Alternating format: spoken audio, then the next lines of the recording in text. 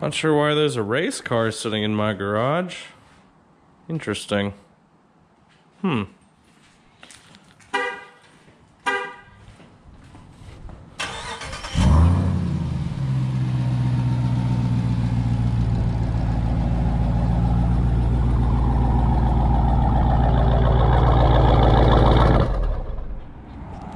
Out of gas again. Every time. Boy! God, every time. Out of gas. I don't know why.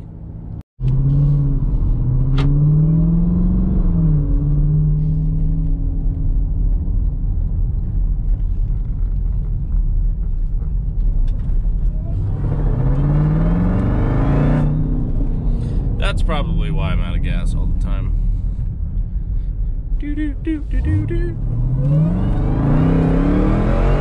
Oh, God! Ooh, nice dually, though. I need one of those.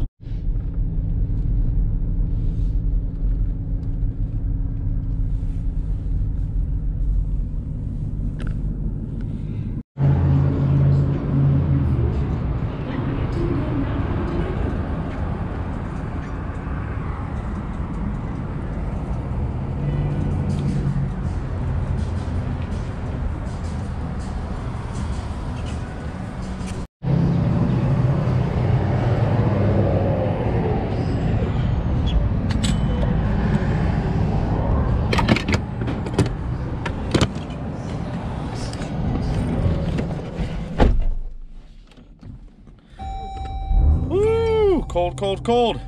Come on, come on, come on. 25 degrees out. All right, real quick, I want to give a shout out to one of my buddies, Rip-a-Tuned. He's been working on his purple Challenger. So this could have been David. This could have been Dave. And it would have been really cool to do it, but he wanted to do Mustang, which weighs lighter and has more potential.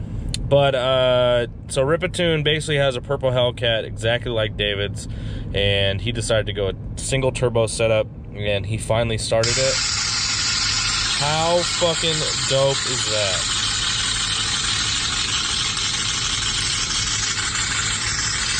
So he's still on stock motor.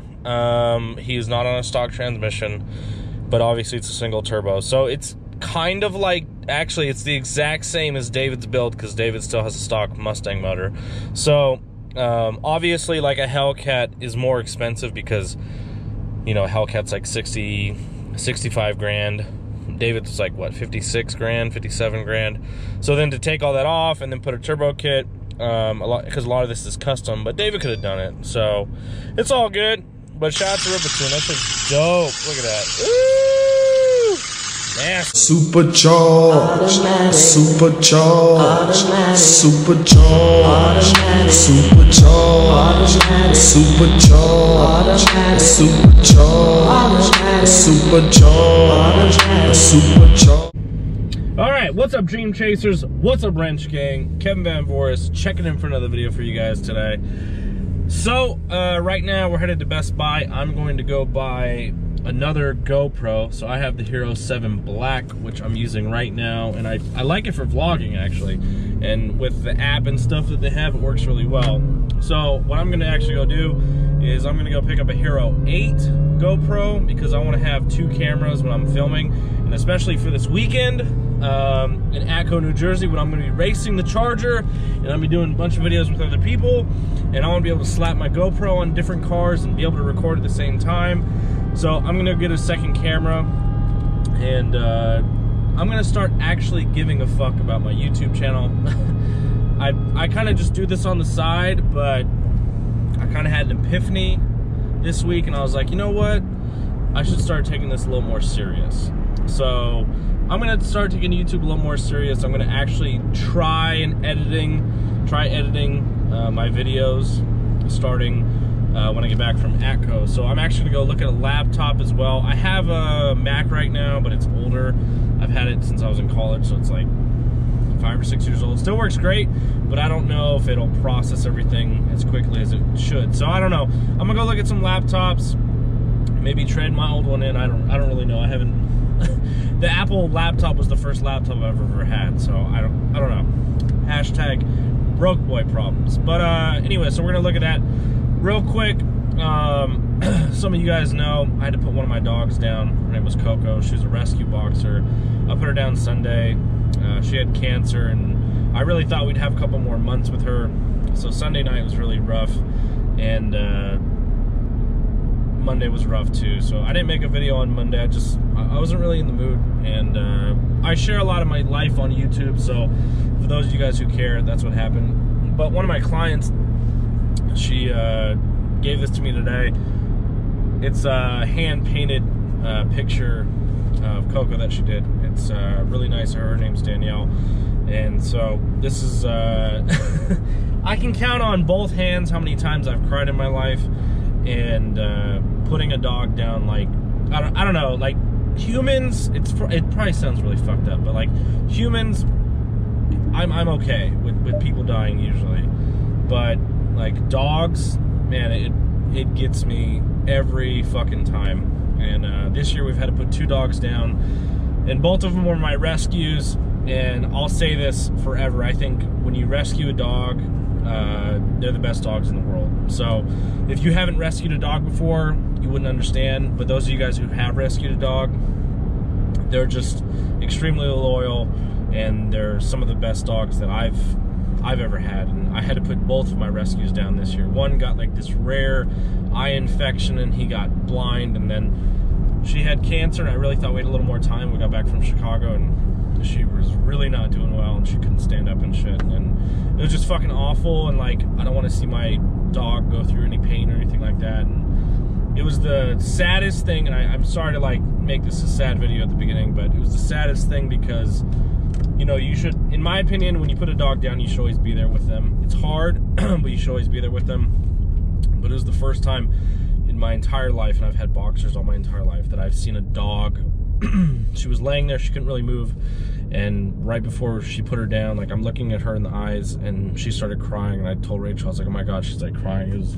It's fucking sad. It was terrible. And I'm sorry to like, but YouTube is kind of like my outlet. Like, I'm not a very emotional person already, so this is kind of how I, whether I'm mad or pissed off or in a good mood or bad mood or sad or whatever, YouTube is kind of how I vent a little bit sometimes. So sorry to make it a little sad part at the beginning of this video, but I just kind of want to give you guys a little update. But anyways, thank you for everyone who sent me nice messages. I really appreciate it. I mean, Rachel, really do, because dogs are like kids, since I don't have any kids.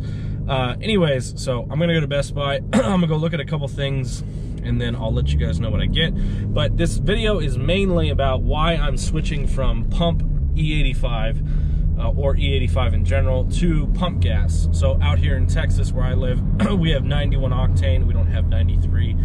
We have 94 at like the race gas station, but I don't see the point in paying like $4.50 a gallon for that. So my car is tuned by Livernois Motorsports up in Dearborn, Michigan.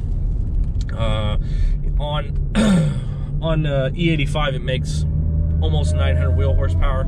So I'm putting it back on pump gas simply for the fact that when it's really, really cold, like today it's 25 degrees, it takes, and this is like a first world problem, but it takes a minute for the car to start. Like if you're on E85, you know exactly what I'm talking about. You have to sit there and sit there and sit there and sit there and sit there, and then finally it'll start. So to make it easier on my car and easier just in general, and especially like filling up around town, now that I'm not gonna be racing anybody in town, I'm just gonna put it back on pump gas. Usually with pump gas, like with Hellcats, you lose like, I don't know, 50 to 75 wheel horsepower probably. It's probably somewhere in there, maybe closer to 50. It's not too much, so okay, so I only have 850 or 840 wheel horsepower, oh no.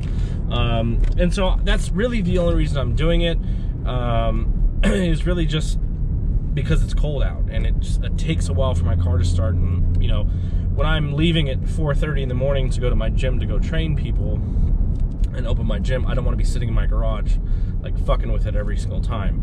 And especially like when you auto start, if you try to auto start on E85 and it doesn't start, then you got to go in the car and try and fuck with it 60 different times. So it's really just a convenience thing for me, and that's why I'm switching from E85 pump gas to 91. And that's the nice thing about having flex fuel.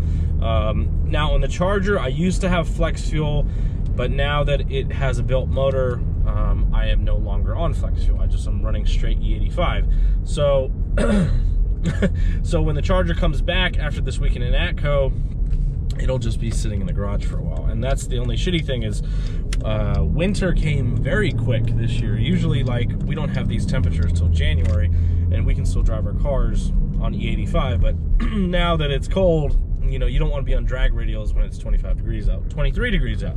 So anyways, we're at Best Buy. I'm gonna go look at some things and hopefully pick up some stuff just to kind of make my channel a little better, because I want to actually start taking it a little more serious.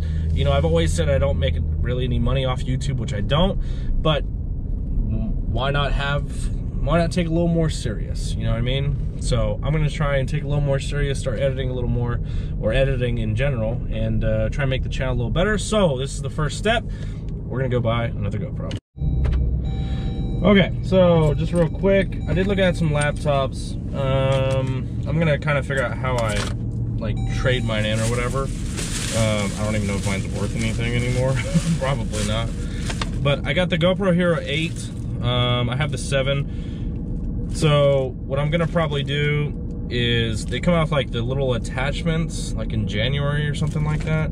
They have like a light and a mic and all this other crap that you can get with it. But I saw in there they have like a little rig, so I'm gonna try and look it up online. It's like a vlogging thing.